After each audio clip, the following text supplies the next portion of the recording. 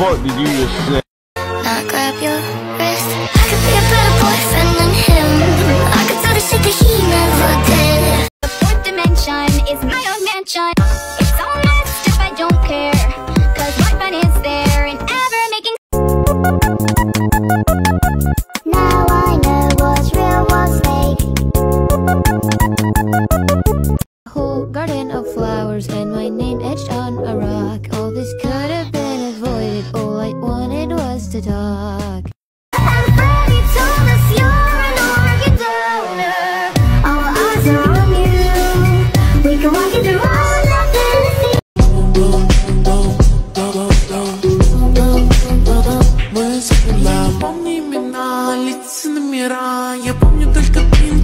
Legalize nuclear bombs.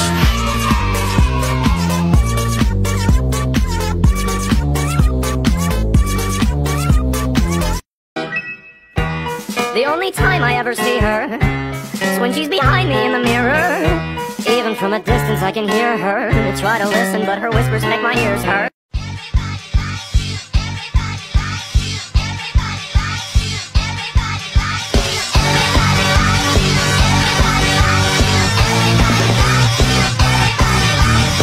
Kill us, but only because they'd be jealous that our love is deeper than Edward and Bella's.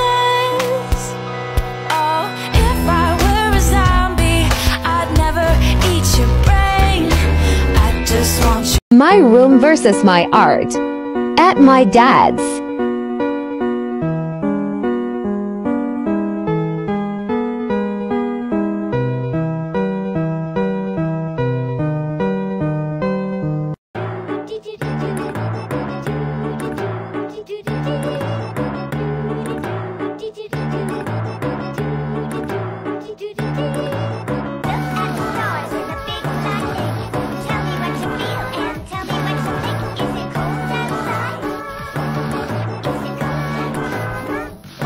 ¿Saben qué es lo que más odio a la hora de dibujar? Din din din, el liner. Creo que es mi peor enemigo. Se supone que es la parte más fácil porque es solo seguir tus propias líneas, pero es que nunca sé qué pincel utilizar, qué grosor ponerle, debería hacerlo negro o quizá ponerle color, una línea súper limpia o un poco desordenada. Oh, nunca sé qué hacer. Y en tradicional, un intento, la cagaste, tíralo a la basura. Pero en digital puedes intentarlo infinitamente. ¿Desventaja o ventaja? Quizá ambas.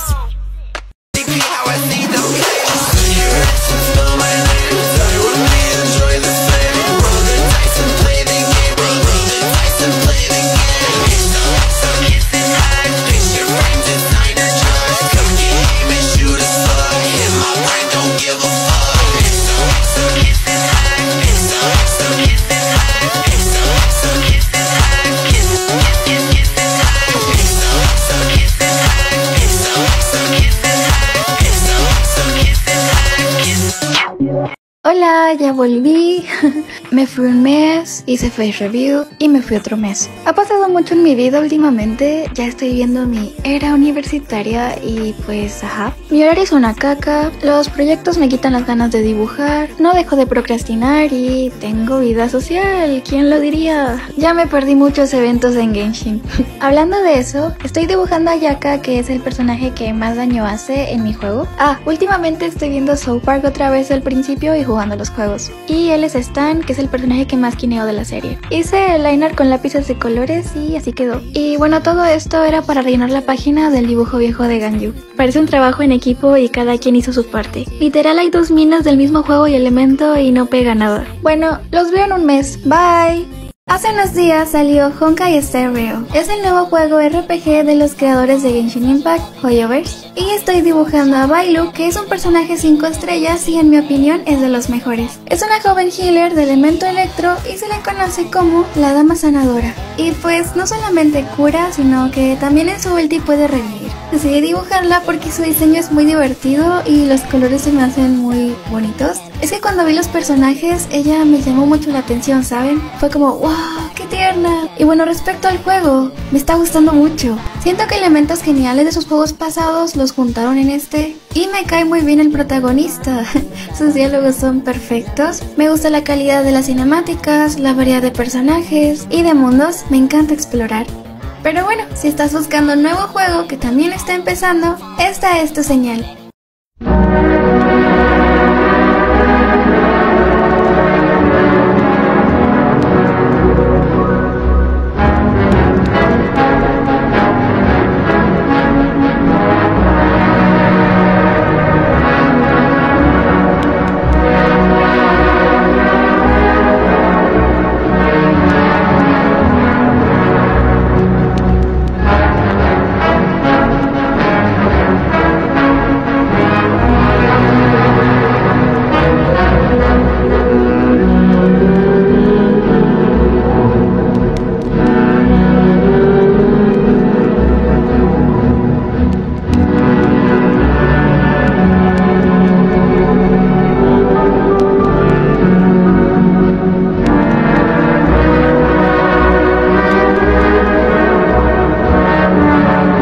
Hoy he salido Honkai Star Rail y estoy muy emocionada, así que voy a dibujar a marzo 7. Sí, tiene un nombre muy curioso y un diseño muy bonito. ¿Y por qué ando tan feliz? Bueno, es que es un nuevo juego RPG de ciencia ficción de los creadores de Genshin Impact, Hoyoverse.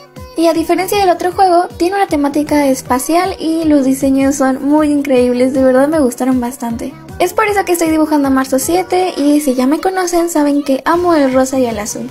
Y bueno, no puedo esperar para jugar con mis amigos y mi novia ya que es un juego multiplataforma y puedo jugar desde el teléfono. Es free to play, el sistema es parecido a Genshin, así que ya saben cuál va a ser mi nueva obsesión. Y me gusta pensar que soy de las primeras jugadoras. El modo de juego es por turnos y es fácil de entender, pero también tiene un modo de combate estratégico, así que si lo quieres intentar. Por ejemplo, Marzo es un personaje tipo tanque de hielo y da una gran protección a los aliados, así que podría ser de gran utilidad en tu equipo. Pero bueno, en fin, les dejo el resultado final. Bye.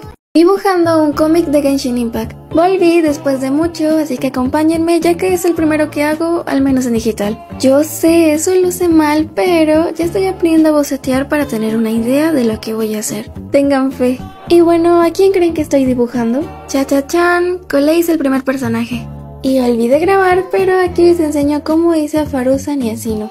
Debí dejarle esa cara. Y sí, todos son de Sumeru, de la nueva región de Genshin Impact. Y bueno, en los fondos, véanme sufrir.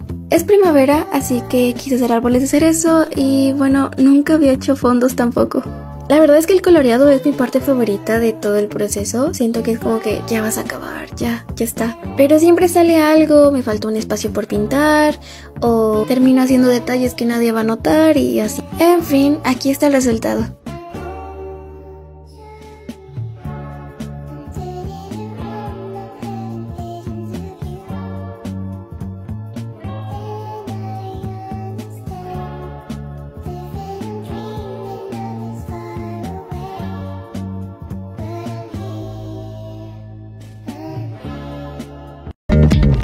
I wish I was a boy. You get busted. Kill him. You may not like it, but you better learn how. Cause it's your turn now. Now you start. You wanna talk about sex, but you're not allowed. Cuidado, Bob Esponja, ten cuidado. Cuidado, Bob Esponja. Cuidado, Bob Esponja, ten cuidado. Ten cuidado, Bob Esponja.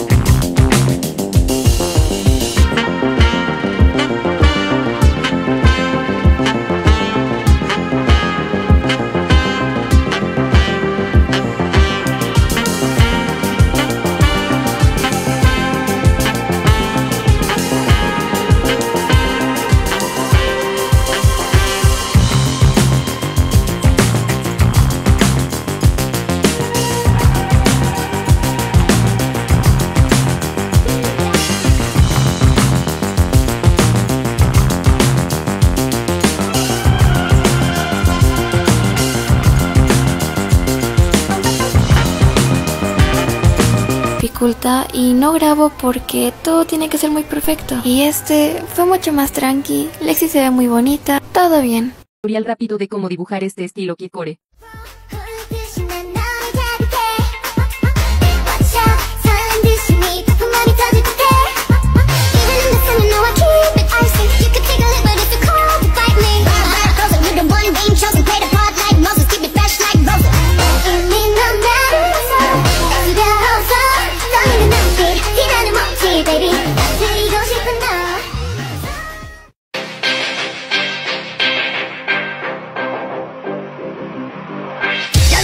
Que recorra tu pasado, dándolo cicatrices de batallas por ganar.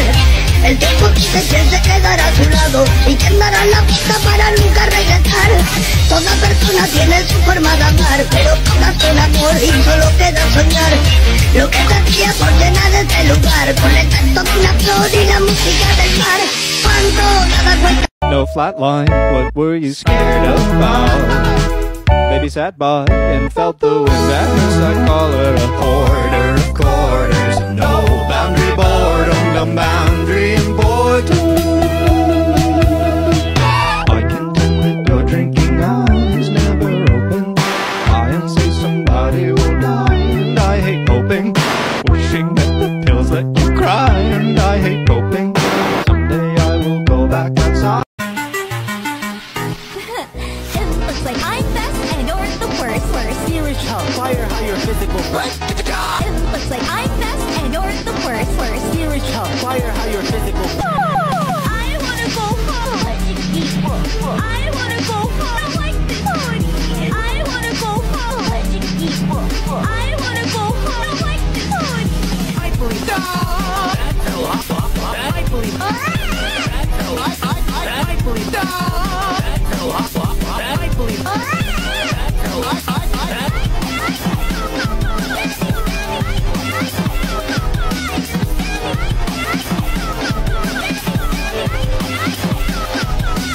Drawing things in my dreams PT.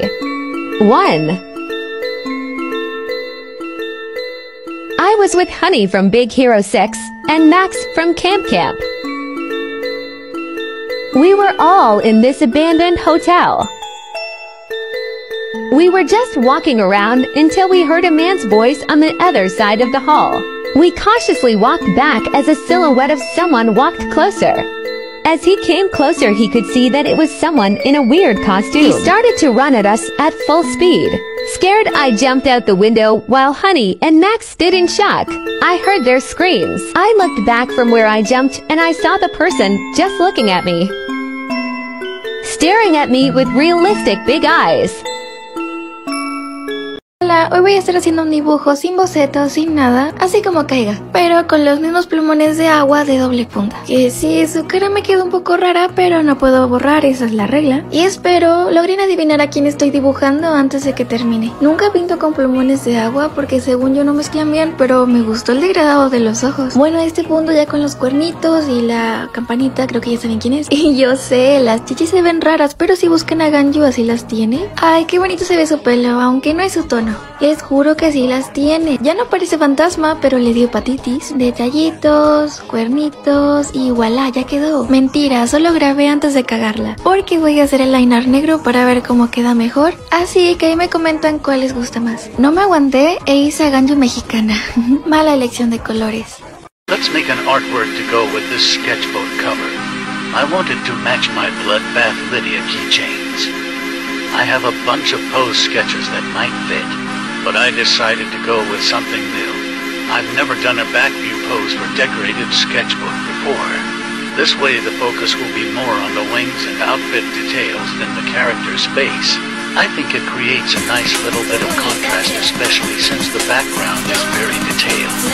I usually sketch in pen for my ink drawings, but I decided to experiment a little with color before inking as well. I usually add color after inking, but coloring this way made the sketch more than just planning for the drawing. This was so fun to do and I love how it turned out. Hola, mi amores! Heute will ich euch ein Augentutorial machen, um euch zu zeigen, wie ich Augen zeichne. Augen, ich bin sehr... So, wir haben jetzt Dingsbums unsere Gesicht. Kannst du einen Strich machen? Und dann sowas. Und ja, dann machst du so einen Bogen. Ja, dann machst du so einen. Ja, das machst du jetzt schwarz. Ja, so soll das Ende aussehen. War vielleicht irgendwie zu schnell. Und ja, dann, keine Ahnung, Augepupille. Da. Die Augen sehen gar nicht so gleich aus. Liegt 100%ig daran, weil ich Soft-Auge gemacht habe. So für Leute, die sie so shy sind. Ich bin so shy. Ich bin Michael Jackson und ich mache Tanzen. Ey, lass uns ein Emo machen. I'm a loud emo girl. I'm a loud emo girl. Frag mich, wie die Haare macht. I'm a loud emo girl. I'm a loud emo girl. Es sieht so aus, als ob irgendwas fehlt. Seifenblasen. Nee, da habe ich gelogen. Ich fühle mich langsam cringe. Ja, das bist du auch.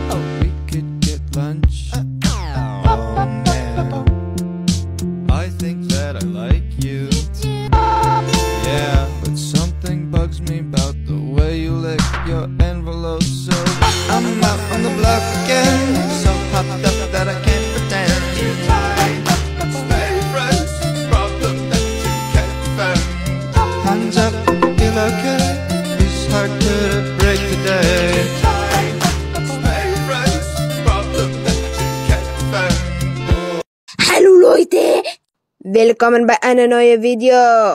Und zwar, wie man einfach Körper zeichnen. Wallah, einfach. Nimm einfach ein hässliches Stift oder ein schönes Stift. Macht einen Kreis. Ja, Kreis. Strich. Hast du eine wunderschöne Gesicht. Also du machst so, dann so, dann so. Und dann machst du den Kreis zu Ende und dann noch dein Ohr. Dann machst du so einen Hals, dieser schöne Hals. Dann machst du so, als ob, wie gesagt, dann machst du so einen Strich, keine Ahnung warum. Dann machst du so. Dann so. Dann machst du einfach fette, große XXL-Hände. Die andere so. Dann hast du so ein hässlicher Mensch. Okay, jetzt im Ernst, ich finde es schön. Für die Augen machst du so. Der andere auch so. Dann machst du so. Also such in eine Richtung, wo der guckt. Dup, dup, dup, dup, dup. Fette Nase. Haare. Schöne Haare. Tada, tada, tada. So hast du eine wunderschöne Mädchen. Und folge mir auf YouTube, bitte.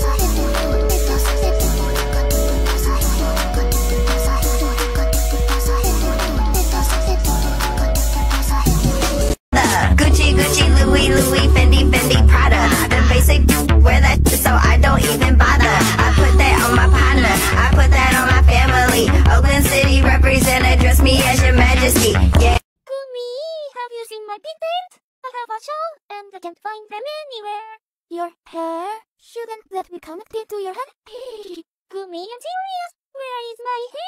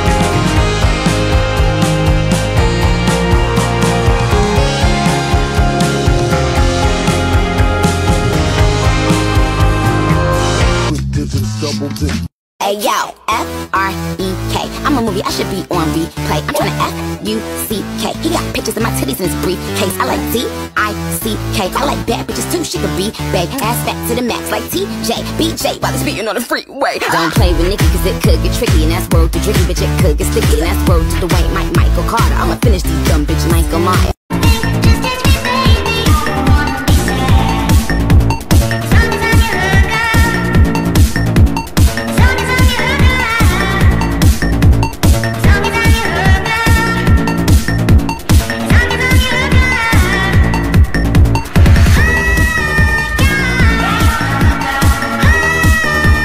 Redoing my old digital art part 2. I accidentally posted this to my story and cried, but anyways. I think I know the trick when doing art. Instead of trying to copy line for line, learn the shapes of the facial features you're referencing. Figure out the facial mapping.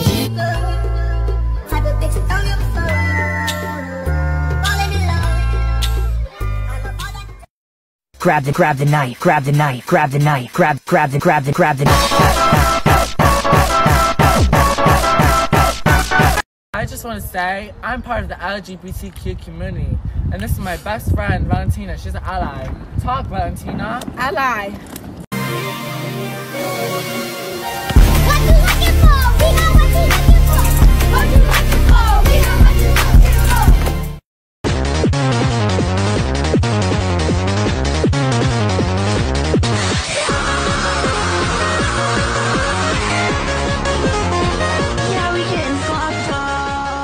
can call me, you can call me, you can call me, you can call me,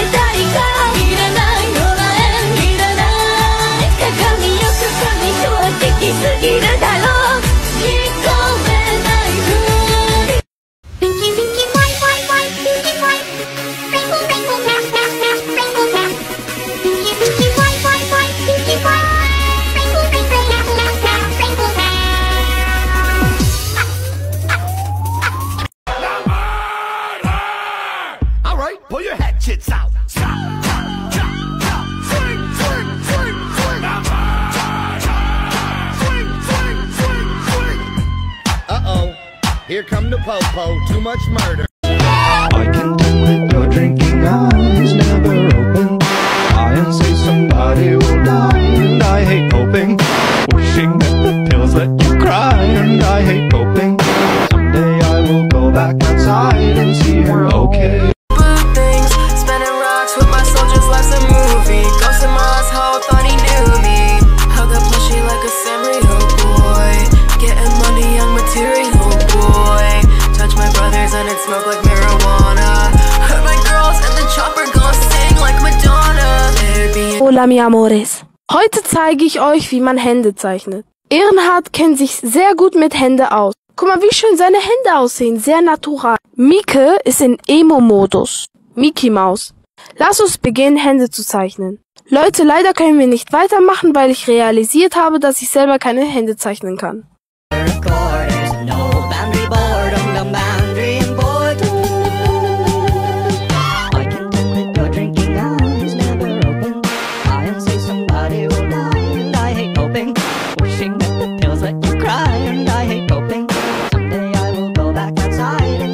Okay. Luna llena, pero a cambio quiero el hijo primero que le engendres a él. Que quien su fin mola para no estar sola, poco le iba a querer. Luna quiere ser más. Das hat zu lange gedauert, zu lange. Ich habe das Gefühl, ich habe verkackt, aber irgendwie, ich will es nicht akzeptieren, dass ich verkackt habe, weil das so schön aussieht, aber gleichzeitig heißt, also diese Farben, Hintergrund vielleicht kackt. Ich wollte die Augen ganz weiß haben, aber ich habe nachgedacht, nee. Seid mal ehrlich, das war mein erster Versuch. Guck mal, das sieht doch viel besser aus. Irgendwie bleibt immer noch das hier mein Favorit. Aber egal. Bye bye.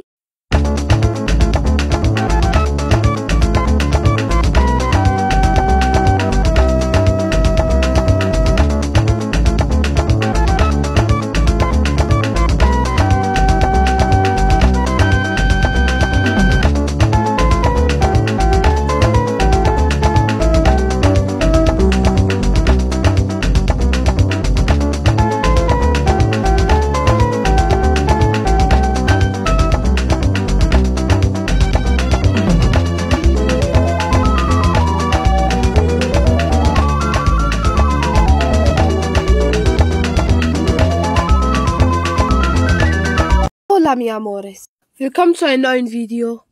Ich weiß nix, was ich machen soll. Und ja, ich möchte mit euch diese Buch schön machen. Lass uns beginnen. Der Gel ist wieder da. Wir machen kaputt. Tschüss, tschüss. Du kannst. Yes. Auto.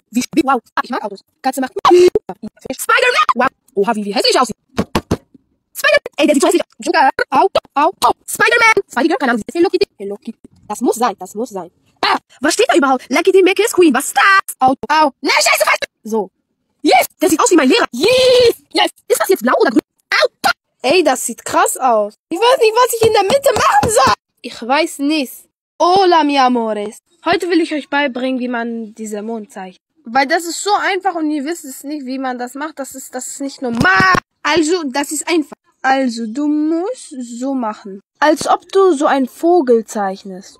Also wirklich nur dieses Zickzack. Und wenn du willst, dass diese Person nicht lächelt, kannst du einfach das und das machen. Danach kannst du die untere dunkel machen und die obere heller. Also hier macht man ein bisschen hell. Also ja. Und danach kann man unten bei dieser Lippe hier so ein Dings. Also sowas zum Beispiel. Smiley. Danach hier machst du das. Das ist auch Smiley. Dann kannst du ein bisschen so schattieren, dieses Ding mit deinen Fingern, falls du mit Bleistift malst. Ja. So hast du deine wunderschöne Lippen. Adios. Das ist schwer zu ertragen, wenn Leute sowas sagen. Weil das ist nicht so schwer, wie ihr denkt. Du musst lernen. Blue-Tutorial. Wenn Boom hier passiert, zum Beispiel jemand hat Schlagen tot gemacht, dann brauchen wir so einen braunen, roten Stift. Dann machst du so. Punkte. Dann Rumkacker machen. Brauchst du einen dunkleren Stift und machst eine Blume. Jetzt im Ernst, ihr müsst eine Blume machen. Dann braucht ihr etwas klein. Beispiel. Dann musst du es so machen. Dann machst du es einmal mit Rot. Sehr, sehr ganz langen Strich, der bis zum Gesicht führt. Es sollte fett sein. Und danach noch mehr von kleineren. Und dann musst du es nicht mehr verbinden. Da kannst du einfach so machen. Und dann machst du so welche kleine Punkte, als ob es gespritzt ist. Mit Buntstift. Tada! Und adios. Hola, mi amores. Wir machen noch ein Blut-Tutorial. Stell dir vor, Dämon beißt ein Auge und Auge weg. Zähne gehen rein und Blut geht raus. Augen ist weg. Darum, weil wir wir machen hier ein Krikalakrak, weil kein Auge. Ganz viele Striche, Strich. Jetzt ein Stift von Euroshop. Jetzt du machst so Dings, diese Kaka. Blut fällt runter, so boom. Also zuerst Kakerlake und danach diese Blut fällt runter. Und jetzt ganz viele kleine Punkte. Jetzt nimmst du so ein Dunkelblatt und machst eine Blume. Ja, eine sehr wunderschöne Blume. Diese ganze Blume malst du aus. Dann machst du so Kreis. Als Dekoration kannst du so diese Dings machen. Das alles muss hier reingehen, also so. Und danach so Tropfen, wir erklären diese Dinge. Danach kannst du so Blut aus der Nase und Mund. Tada! Tschüss! Hola, mi amores. Ich bin keine Waffe-Experte, aber meine Waffen sehen immer so behindert aus. Aber let's go für den Tutorial. Das wird ein bisschen kompliziert. Zuerst, du machst so ein Dingsbums. Du machst einen Strich und hier muss es dünner sein. Wir müssen diesen Strich wegradieren. Dann kommt dieser eine Dingsbums. Dann noch eine Bombe. Hier kommt eine kleinere, aber nur mit dieser eine Kreisdingsbums. Und dann Bombe. Hier kommt so dieser eine Kreis, wo man Auge reinguckt, sonst man wissen soll, wo Mensch tot gemacht wird. Ich verstehe nicht meine Logik, wie es zu erklären. Ja, hier kommt Decoration oder keine Ahnung. Jetzt wird der Arm gezeigt. Der Daumen soll hier sein. Es gibt Menschen mit Links- und Rechtsschwäche. Meine Schwäche ist Hände zeichnen. Verdammte Scheiße. Hoffentlich habe ich euch geholfen. Ich weiß, die Pistole sieht sehr scheiße aus, aber egal. Adios. Hola, mi amores. Heute machen wir ein Augentutorial. Jeder von euch wollte es. Ihr könnt mir nicht sagen, ihr wolltet es nicht. Zuerst, ihr macht diesen Bogen. Du machst dann einen kleinen Bogen hier. Ich mach dir ein Beispiel. Als ob du von unten anfängst und danach nach oben gehst. Also du gehst nach unten und danach gehst du nach oben. Jetzt machst du Eyeliner, diese eine Dingsbums so. Wenn du willst, du kannst umdrehen und danach ein Dreieck machen. Und danach diesen Dreieck ausmalen. Hier kannst du ein bisschen fit machen. Hier unten auch fett. Und du machst einen Kreis. Jeder kann einen Kreis. Aber einen halben Kreis. Das kannst du nachzeichnen. Ich muss das nichts erklären. Ich hab keinen Bock zu erklären. Du machst Zick, Zack, Hühner, Kack. Zicke, Zacke, Hühner, Kacke. Zicke, Zacke kann jeder. Augenbrauen, du kannst Kreis machen. Wehe, ihr sagt mir, das ist schwer. Bye, bye. Hola, mi amores. Langsam, manchmal, ich hab Angst vor euch. Immer die Videos gehen viral, wo ich Body-Tutorial mache. Body. Ich mach nochmal ein Body-Tutorial von mir. Ach, was wollt ihr immer mit dieser Body? Ich hab Angst vor euch mit dieser Gedanken. Ich hab schlechte Gedanken. Let's go mit Körper-Tutorial. Also machen wir so einen Kreis. Und nach dem Kreis hast du den ganzen Gesicht. Jetzt machst du den Hals. Nach dem Hals machst du so einen Strich. Schultern. Keine Ahnung, was das sein soll. Und jetzt so eine Bikini-Hose. Jetzt macht ihr eine Wurst. Noch eine Wurst. Ja, die 4. Wurst. Das ist der 3. Jetzt, das ist der 4. Hier sollen immer diese Dings sein. Und danach diese My Little Pony Füße. Eine V. Noch eine V. Aus diesem V machst du ein Y.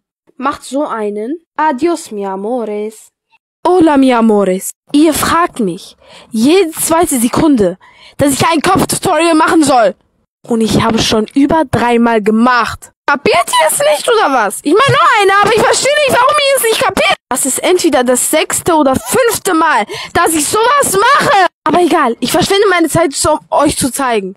Aber warum? Guck mal, es sind 4 oder 5 Worte. Kreis, Strich. Hast du den gesehen? Jetzt wieder zusammen. Kreis, Strich. Danach von hier, genau hier. 2 andere Striche. Bei Gott, das ist das Einzige, was ihr machen müsst. Ihr müsst nicht perfekten Augen zeichnen. Ihr könnt einfach so welche Minecraft-Augen machen. Nee, macht's lieber nicht. Ach, so welche Augen. Könnt ihr Momo machen. Das ist behindert. Hola, mi amores. Wir haben mal Emo Girl gezeichnet. Ich habe mir einfach gedacht, dass wir einfach die Auge ausmalen. Ich benutze immer diesen Stift von Müller. Die ist sehr schön. Jetzt benutze ich Schwarz. Und mit Schwarz meine ich. Ja, dann macht sie so einen Strich unten. Und danach so welche Dingsbungse. Ich weiß nicht, wie man das nennt. Das gleiche machen wir oben. Aber ohne diese Zicke-Zacke-Hühnerkacke. Nur wir machen böse Emo-Girl. In Weit ist das kein Emo, aber egal. Ja, das machen wir ein bisschen kleiner, weil weil ich mache nicht so groß. Wir machen die Augen blau, also brauchen wir verschiedene Blautöne. Die hellste kommt drauf. Ja, dann ein bisschen so Zakalaka. Danach über den Zakalaka so Bam Bam machen. Ich hab bei Bam Bam verkackt. Tada! Hola, mi amores. Geh weg. Ihr wollt wissen, wie ich immer ausmale, meine Zeichnungen. Also werde ich es heute zeigen. Zuerst male ich immer mit schwarzen Stift Dingsbung. Sag mir nicht, dieser Auge sieht anders aus und dieses Auge sieht anders aus. Nein, die sehen so anders aus. Wie schön! Also zuerst nehme ich immer den roten Stift und mache ein bisschen mehr unter die Augen. Nasen und Lippen. Und danach machst du hier ein bisschen heller. Tada! Hier mache ich nur selten ein bisschen. Ich liebe dich. Oh mein Gott, wow! 102. Machst du hier, machst du da, machst du hier, machst du da, machst du hier, machst du da. 103. Damit habe ich noch die Hautfarbe gemacht. Für die Haare benutze ich 110. Leute, ich habe keine Zeit. Part 2 kommt jede Sekunde, ich verspreche es euch. Hola, mi amores. Heute zeige ich euch, wie man Sixpack macht. Strich und Boom, Boom.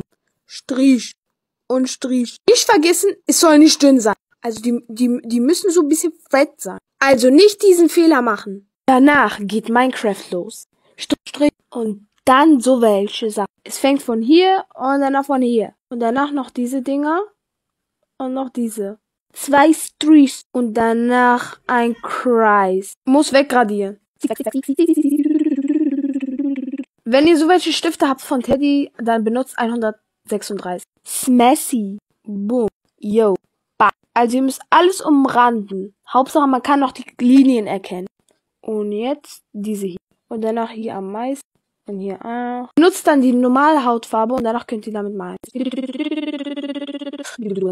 Jetzt hast du dein Sixpack.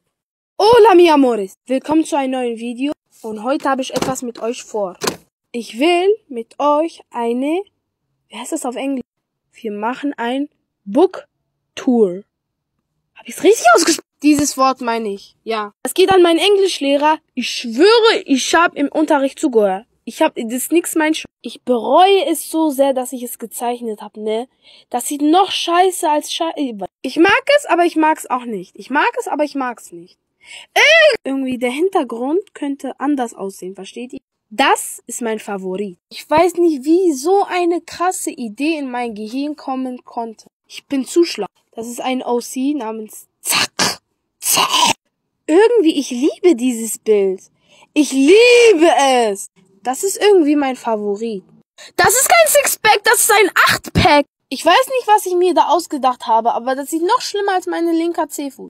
Hola, mi amor. Genug ist genug. Ich wollte euch ein ganz schnelles Haartutorial machen, denn ich gehe gleich vielleicht oder nicht live.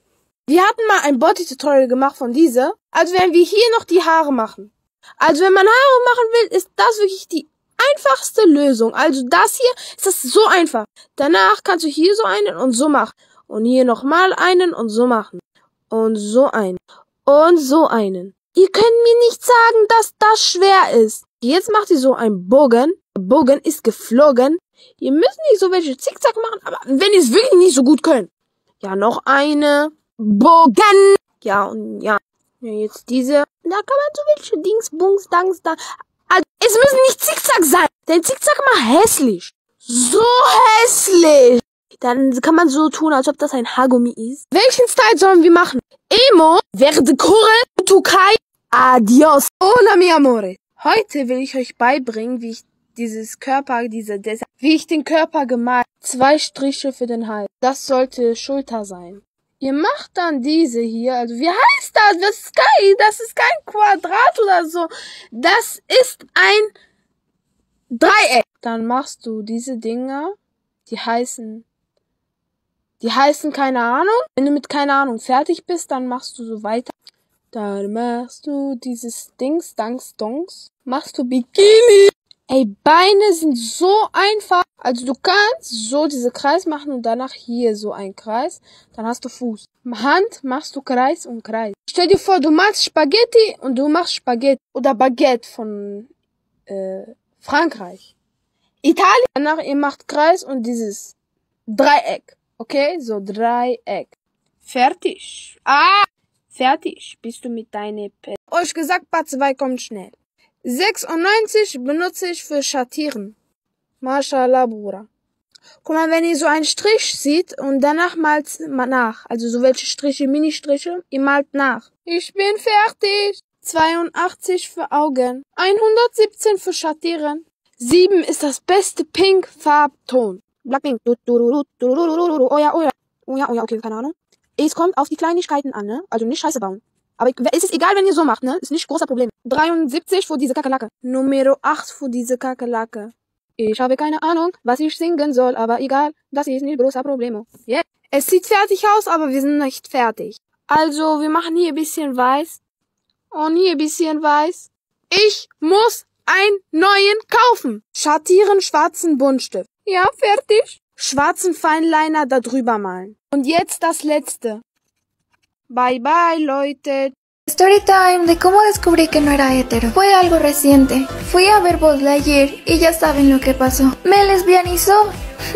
Bueno, ya voy a ser seria. Al menos espero que a alguien le sirva esto. Lo primero es que me gustaban demasiado las muñecas cuando era pequeña. Y cualquier persona diría, eso es normal, las muñecas son para niñas. Pero mi gusto hacia ellas no era como admirarlas o querer ser como ellas, sino que en realidad eran mi tipo ideal de chica y aunque yo tenía muchos Kens, nunca los usaba. Segundo, era muy celosa con mis mejores amigas. Sentía celos de que tuvieran más amigas y que yo no fuera su única prioridad. Confundía lo que era una relación y una amistad y por esa razón terminaba enamoradas de ellas. No lo hagan. Tercero, yo decidía de quién me iba a enamorar. Y sí, esto no es normal. Yo siempre era la chica nueva, así que cuando iniciaban las clases llegaba y analizaba a todos los chicos. Siempre...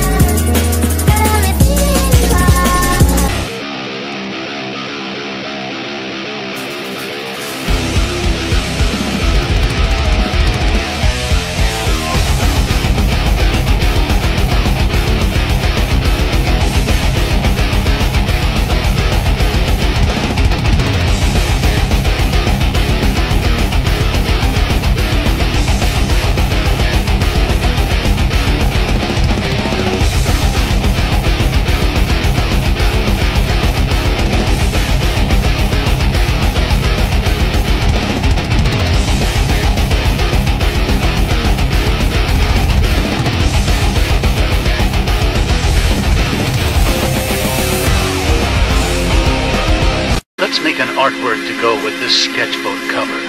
I wanted to match my Bloodbath Lydia keychains. I have a bunch of pose sketches that might fit, but I decided to go with something new. I've never done a back view pose for decorated sketchbook before. This way the focus will be more on the wings and outfit details than the character's face. I think it creates a nice little bit of contrast, especially since the background is very detailed. I usually sketch in pen for my ink drawings, but I decided to experiment a little with color before inking as well.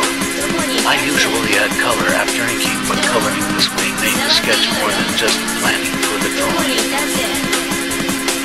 This was so fun to do and I love how it turned out.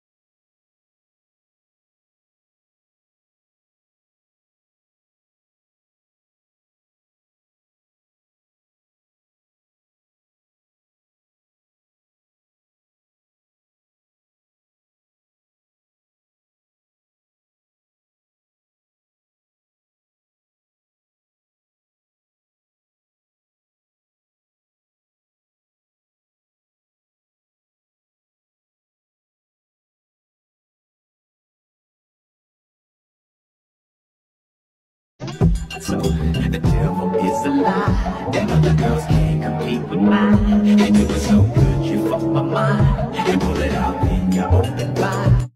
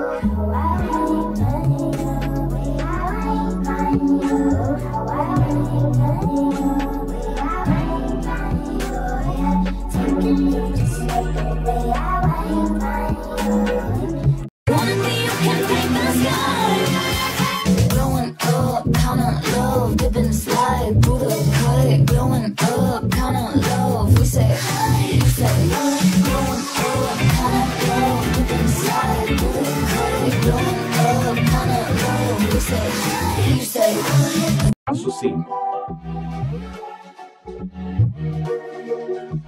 Primeiro faça um círculo bem bonitinho. Agora faz isso aí que está no vídeo, desculpa, não sei explicar. Depois faz a parte de baixo. Para ficar melhor de entender, é só fazer essa ondinha que eu fiz aí do lado.